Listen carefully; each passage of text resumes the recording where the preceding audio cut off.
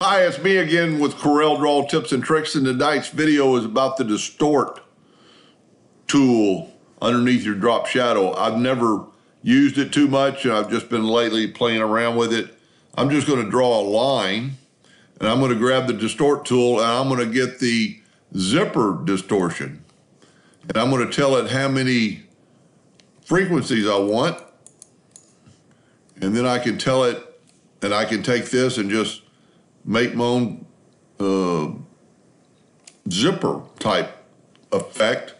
You can do things. You can round these off by smoothing the distortion and still change this, kind of like a radio frequency, and get to wherever you want if you were making a wave or whatever. But there's any shape you can draw, you can distort it. And I always thought, well, big deal, you can distort something.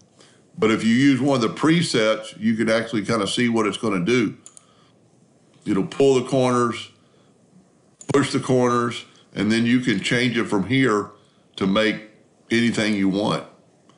If you wanted a flower or something like that, there's a lot of presets. There's push and pull distortion, zipper, twister effect. Let's do just do another one real quick. We'll pick the distortion tool, go with the twister effect, and nothing's happening. There we go. I'm still playing around with it, but that's pretty cool. That's an arc or a circle you might have trouble reproducing anywhere else, in anything else. And then you could use that for other things. Fill it in, take away the outline.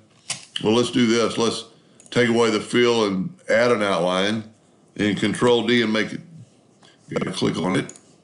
Control D and make a duplicate of that, and then move it over. Well, I guess because it's a distortion. Yeah, there we go. Control D, I just wasn't holding it down right. Getting to the arrow. I'm still not perfect, but you could put it wherever you wanted. And then you could weld these two together and have one unit in a pretty sweet looking scroll. Start off doing anything. So play around with that. It's pretty cool. Hope that helped a little bit. Thank you for watching.